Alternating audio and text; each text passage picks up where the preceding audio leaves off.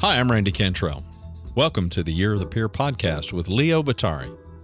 This podcast is based on a simple truth. Who you surround yourself with matters. Author and keynote speaker Leo Batari will interview thought leaders from all walks of life who will share how they leverage peer advantage and show you how engaging your peers more purposefully can hold the key to greater success in business and in life.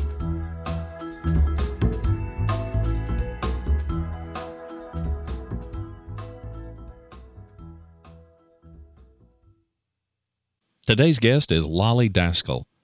Lolly is a best-selling author and one of the most sought-after executive leadership coaches in the world. Her extensive expertise spans 14 countries, 6 languages, and hundreds of companies. As founder and CEO of Lead From Within, her proprietary leadership program serves as a catalyst for leaders who want to enhance their performance and make a meaningful difference in their companies and in the world. Lolly's proprietary insights are the subject of her new book, The Leadership Gap: What Gets Between You and Your Greatness. Lolly was designated a top 50 leadership and management expert by Inc. magazine, and Huffington Post honored her with the title of the most inspiring woman in the world. Lolly, welcome to the show. Lolly Daskal, welcome to Year of the Peer. So much a pleasure having you today. Great to be here. You know, it's great because Doug Sandler from C-Suite Radio is the one that made the introduction. Of course, I've been following you for a long time, certainly on social media and all, but we never really were able to connect directly. And it was just great for him to make that introduction. And, you know, as it turns out, this particular podcast will be the first that'll be part of on C-Suite Radio. So we're really excited to begin that partnership with C-Suite Radio and have you help us kick that off. So really great. Congratulations. It's fun. To be the first, and I hope not the last. No. But hey, I really would love to start out today by asking you, how did you get to be doing what you're doing today? And who were some of the key influencers you had along the way? So that's a great question, Leo. So I'll answer the first one first. So how did I get started? You know, some people they're born and they go, I know what I want to be. But I wasn't one of those folks. I didn't know what I wanted to be. But what I found was that I had a compassion towards serving others. And one of the things that makes me different, and I think what makes me really good at what I do, is that I'm really good at navigating through things instead of fixing things for people. And so what does that look like? It looks like I can ask a very compelling question or open-ended question, and it allows people to think for themselves and empower themselves in order to fix a challenge or anything like that. And so when I first started out, I was teaching these workshops in a beautiful place in California, in Esalen. And there was an individual in my course who was in the workshop who said, I have a question about business and I just want to know if you could help me. And I was listening to him and I kept asking him question after question. And at the end of our time together, it was actually over lunch, he said, wow, I feel so good talking to you. Would you ever consider working with me on an ongoing problems? And that's how it started. I fell into it. And because of him, he introduced me to so many other CEOs. And so that's how it happened. The second question was, who are my influencers? The reason I think I'm really good at what I do is because I learned from 3 of my favorite mentors, I think, how to be and how to conduct myself. The first one is Viktor Frankl. When I read the book, The Man's Search of Meaning, my life changed. It was like with every challenge, you can find meaning in what happens in your life. And I found that to be extremely compelling. And I took that message very personally. The next one was Joseph Campbell, who taught me that in every part of our abyss, meaning every part of our challenges, there was always a treasure. And I found that to be extremely helpful, not only to me, but for those I was talking to. And then it was, Carl Gustav Jung, who really taught me that within each of us, there is archetypes. There is like this persona that we have, and that if we're not mindful of them, like I like to translate, it could either lead us to our gaps or to our greatness. And these 3 men have really shaped my life in the way I think. So I'd actually like to get your perspective because, so on one hand, you were kind of invited into this world, if you really think about it, right? Someone asked you a question and kind of, invites you into this. And so talk a little bit about the value that you believe CEOs get from seeking outside leadership advice, whether that's from a coach like yourself or a peer group or whatever that looks like for them, because as you know, those jobs can be very isolating at times, and where they don't always have people that they can confide in. So I'd love to get your perspective on that. Leo, that's such a great question. You see, sometimes a CEO might think they have to have all the answers. Sometimes they think they need to do it all by themselves. But the truth is, at a certain level, it's very lonely. It's very isolating. Sometimes people won't tell you the truth. And so getting outside help or getting outside counsel or having someone, a trusted advisor, is imperative, I think, if someone's going to be successful at the level of a CEO. So, one of the things I would love to do, of course, today, because you've got a new book coming out in May, and I'm very excited about it. I had the opportunity, as you well know, thank you for that, to review and read through the manuscript, and it was really exciting. Of course, it's The Leadership Gap. What gets between you and your greatness?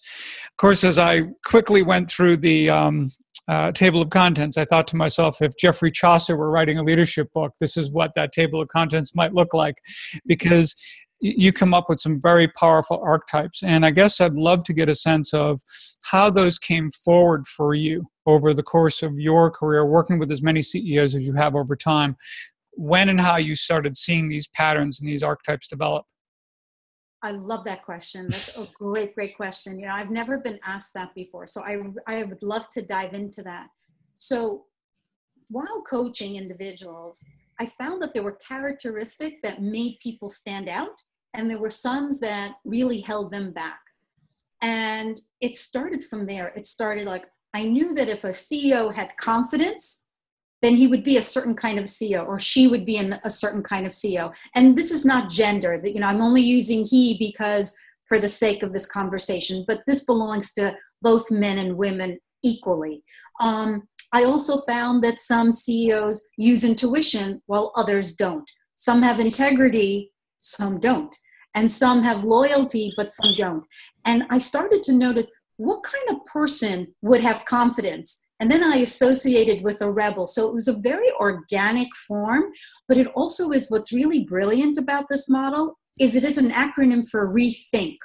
Rethink are the 7 archetypes. And why I love this, why I love it and why it works is because most CEOs and most organizations like acronyms, and this is almost like a shortcut. If you know that you need to excel, the question is, are you thinking too much of what you've always done, or do you need to rethink? And the rethink is diving into those 7 leadership archetypes to find out how you can excel. I mean, it's quite brilliant, and I've seen it work over and over and over again in a really great way. So I will tell you, as I read through them, I probably identified most closely with the rebel. But would it be fair to say that, because I felt I did, would most readers kind of see pieces of each of the archetypes in them at a certain level, or how do you, parse that? Again, a really great question, and actually a very important question, so I'm happy you asked that. One of the things that we've gotten very used to when we talk about leadership styles is that we're either one or another. And even when we talk about brands, when we talk about businesses, we can only be in one niche, but we can't be in another. And as Carl Gustav Jung taught me, we're the sum of all our parts. We can't separate ourselves. We're holistic people. We have many parts to who we are. And so these 7 archetypes are more situational than they are, I am the rebel or I am the knight. The truth is, at any given moment, we need to choose what archetype we're going to be. Sometimes we need to be the truth teller. Sometimes we need to be the rebel. Sometimes we need to be the explorer. It depends on the situation. That's who you need to be. I thought that was especially important. Some of these stories in the book really kind of come down to a CEO who you have to convince that what has always worked for them in the past may not be applicable now, right? Right, I mean, is right. there a particular story you'd like to share? And it doesn't even have to be from the book. Maybe it's, we're going to give too much away. Maybe there's another story that you might think of as far as, someone who, was kind of relying on the way they've always done it, what has always worked for him or her, when in fact something new was required now, and trying to convince that CEO that in fact that was the case. I thought was a really powerful part of several of your stories. So this is, again, brilliant questions. I'm really enjoying this because I think people are really going to relate to this question. So there is a version of this in the book, but I've seen in 30 years of coaching, I've seen this play over and over and over again. So let's say there's an individual that is really great at their competencies and at their capabilities, right? And I would call that a rebel. That's what they have. They have confidence in who they are. But sometimes when you elevate to being the CEO, we're not relying only on our competence, and we're not only relying on our capabilities. What we need to find is the confidence within ourselves to be the leader. So what does that look like? So before, when we were concentrating on best practices and processes and give me a procedure, when you're the CEO, you need to have confidence in who you are as a leader, that you can empower others. Meaning, yes, the best practices are important and the processes are important, but what's more important now as the leader is the capability of connecting with others. It's being able to engage others and empower others. And sometimes CEOs, when they become very successful, they go, no, it's all about my competence. It got me here. And I always say, it's not going to keep you here, because right now you need to pivot. Right now it's more about people than it is about yourself. And sometimes they have a very hard time with it. And P.S. I always say, you're acting more like a manager than you're acting like a leader. And sometimes it's a little harsh, but I am the truth teller, because your new position needs to be about the people and not so much about the process. That makes me think too, that when you were thinking about who would write the foreword for this book, and of course, Marshall Goldsmith, as you know, talks famously about what got you here won't get you there. Was that in many respects something you had in mind? It's not certainly, it is a part of this story, not certainly the part of the story, but it certainly offers a perspective that I think where there's some shared alignment there. So, the great question again. The thing is about Marshall, it is a part of the book. As we said, there's a bigger message in the book. But one of the parts is that you do have to, what got you here won't get you there. What I think is a bigger message in the book, and it was very important that Marshall should write that introduction, because I thought it was a great segue into the book. But for me, the biggest message is, who are you being while you are leading? Which archetype are you? Because that is more important than the how, the what, the when, and the where. And, Simon Sinek made why very famous. But I think if we're serious about leadership, it's really about who you are being that's very important, especially if you want to take yourself to the next level, especially if you want to be memorable, and especially if you want to have impact. So, and these archetypes too made me think also of, so there's an aspect of this, in addition to what got you here won't get you there, that too much of a good thing, at a certain level, right? And I think the idea that with every one of these archetypes, you go through them, and yet what you realize is each one of them has an Achilles heel. Yes. Each one of them has that gap that you have to understand and identify. And what I love is not only do you identify those gaps, but you really walk people through how to recognize them and what to do about them, which I loved. But so, yeah, if you could talk to me about that a little bit, and the importance of making sure that A, how did you identify those gaps? And two, the value and importance of making sure they were there, so people recognized that, there was, again, too much of a good thing is not always positive. Yeah, so there's a good story in the beginning of the book about Michael, who we dubbed Michael, but that's not his real name, who was a leader, and he prided himself on being a truth teller. Everything about Michael was about telling the truth, telling the truth, telling the truth. And his board called me in and said, Lolly, you need to help this man. He prides himself on telling the truth, but he's alienating people. And being a truth teller I think it's standing in greatness. So when I met with Michael, I mean, he was a very impressive man, great businessman, great mind. But again, every sentence was about, and I always tell the truth, and I always tell the truth, and I expect people to always tell me the truth. And I was just listening to him. And after a while, I said, Michael, can you tell me when you ever lied? And right. I thought he was going to bite my head off. And he was very upset with me, I can tell. But then after a while, he said, yeah, there has been a time that I lied. And I made a promise that if I wouldn't get in trouble because of that lie, I would never lie again. And I explained to him that carrying that burden of never lying again was creating a gap, was making people not want to work with him, was alienating people from him. And that if he had to come to terms with, and read the book, what the story is about, because it's a magnificent story. It is. It's a really good one. The truth is that he had to come to terms with what was he carrying, how visible it was to everyone, even though he was hiding it. And yet, once he came to terms with that he did lie, and it was okay, he was human, and not that I was forgiving him for the lie, and not that it was right to lie, but it was okay to forgive himself. He became unburdened, and people really, he kept telling me for weeks and weeks after, I feel so light, I feel so good, Lolly. What did you do? What did you do? I kind of unburdened him from carrying the baggage of he carried it for 47 years. This little lie that he told when he was 18 years old. Right.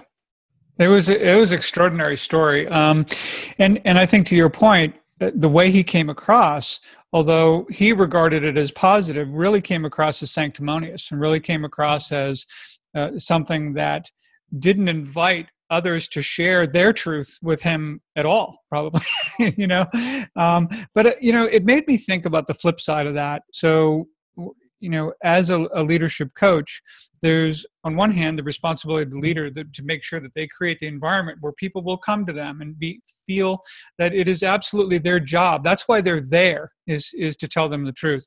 But for those key executives, not everyone, of course, is a CEO who's necessarily listening to this. It is the C-suite, but they are going to have to be challenged to come to their CEO with the truth. And any advice you have about how to go about doing that for them, I think would be really helpful. Absolutely. Absolutely. And again, this is very important at any level. I think it's important that as a CEO to tell the truth. It's one thing to say, always tell the truth, always tell the truth. It's another to tell the truth, right? Michael was preaching. He wasn't doing it as much. He was like, you must tell me the truth. We must speak in truth. It was like, it became a little arrogant. Yeah.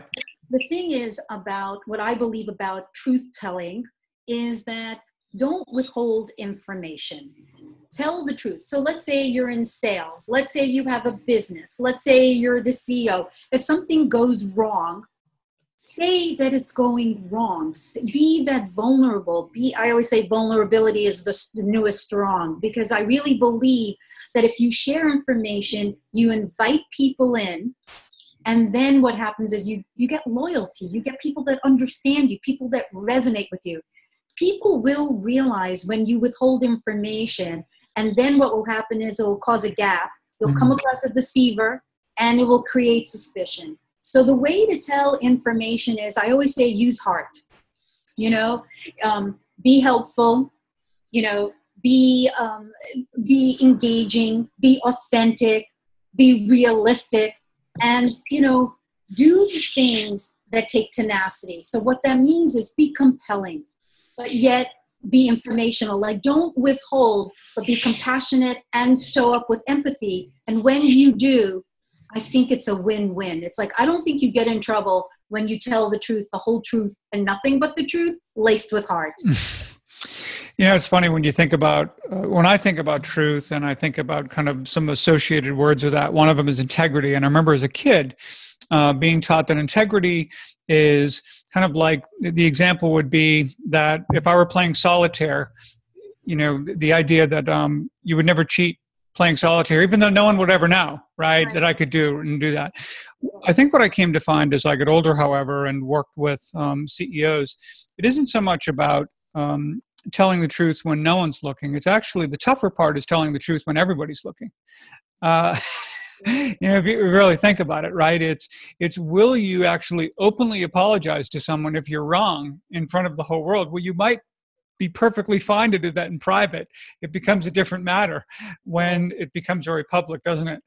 Right. I believe, it's interesting what you say. I think we should do it when nobody's around, and we should do it when everybody's around. It should become part of our DNA. So I like what you say, and I agree with everything you're saying, but I like to be the person who I am when no one's looking and when people are watching. So I try to be cognizant of both, being the same.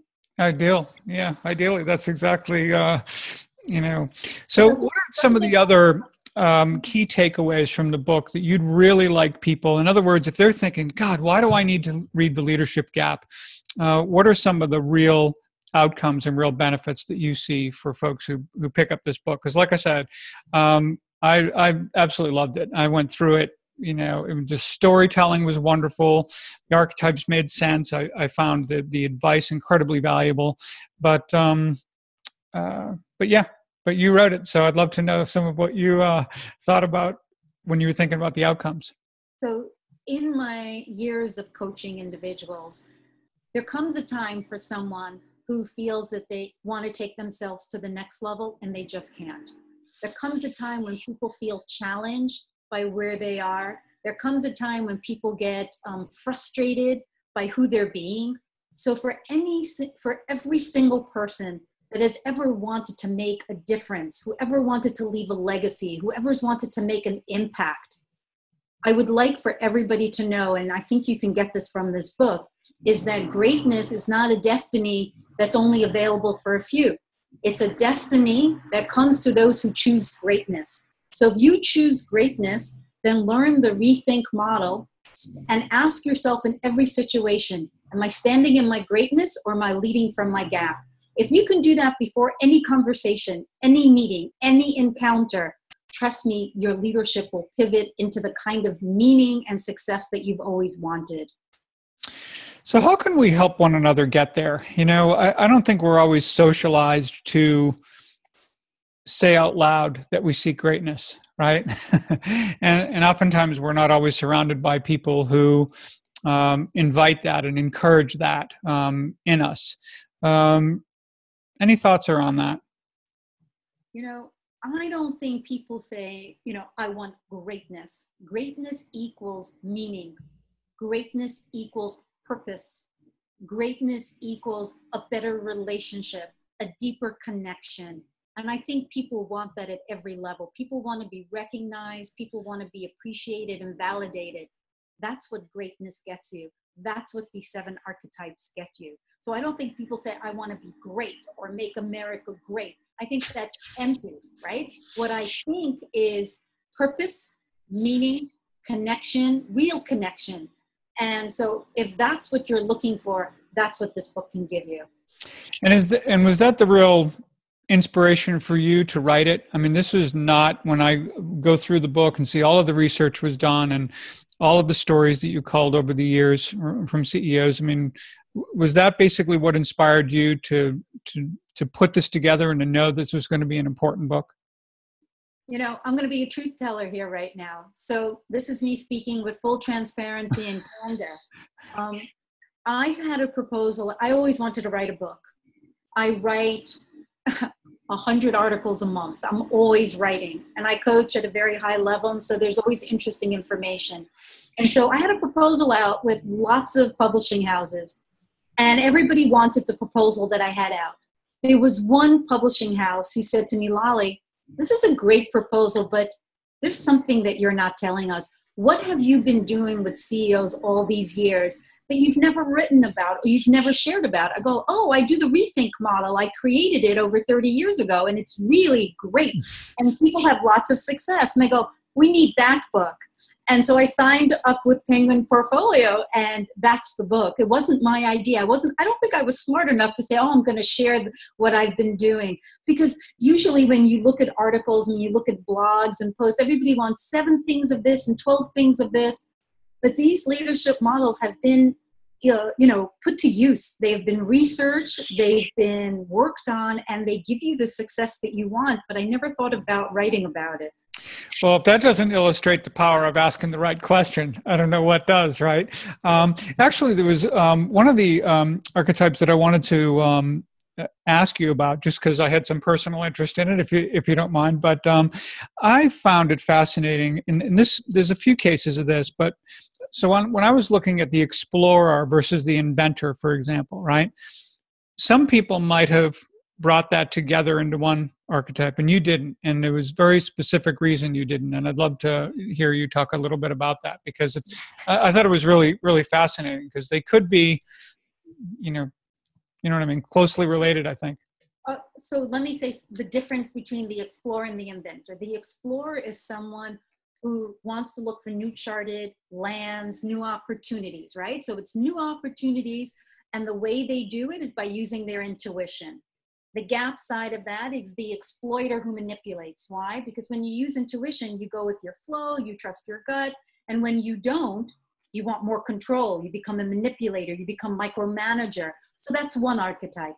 The inventor is more about a craft. It's how you do something. Remember, we talked at situational, so it's one way to show up when you want a new idea. It's another way to show up when that new idea is, or it's about your craft. So how do you do things? With integrity, with excellence. How not to do it? To become a destroyer who is corrupt, who cuts corners, who says, let's do it faster, cheaper, and sooner. There's a very big difference. One is about looking outward, one is about doing inward.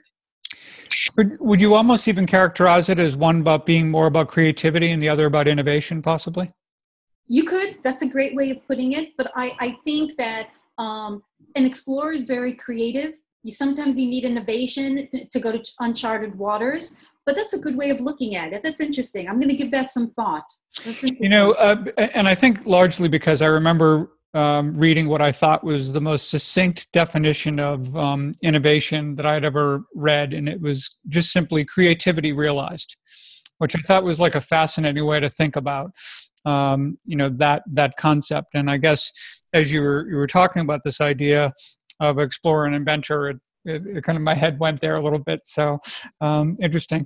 What I'd love, of course, 2 things. One is I'd love for people to know when and where they're going to be able to get the book.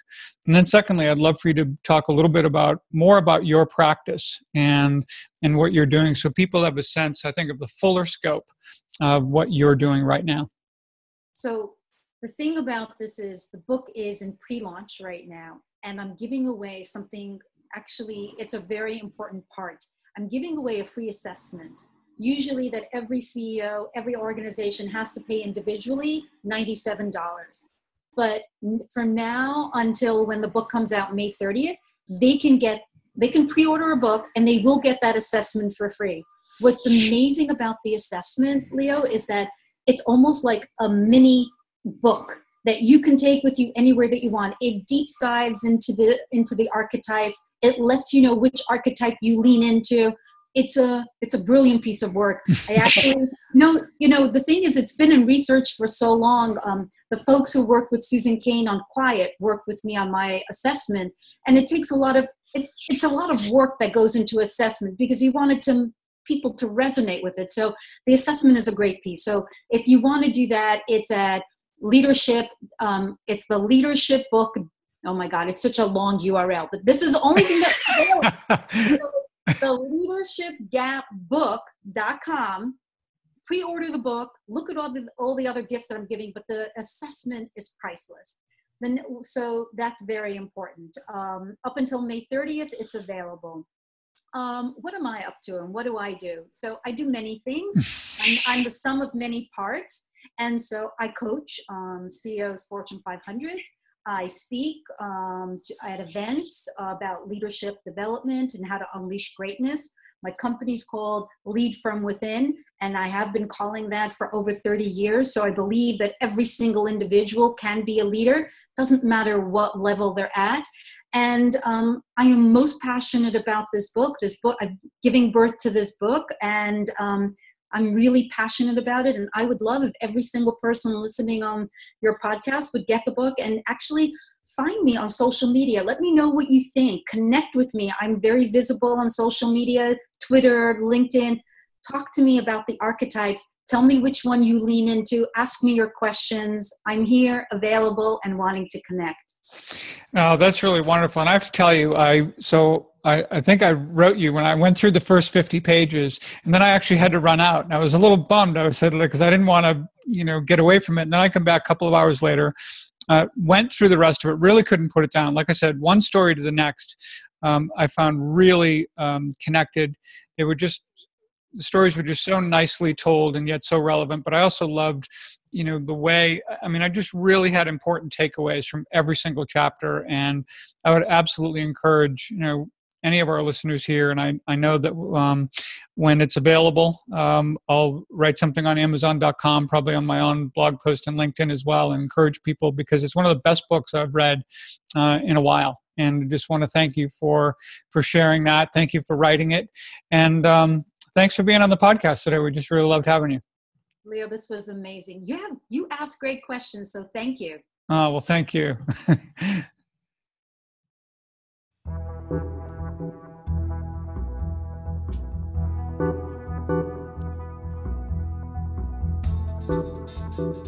Thanks for joining us today.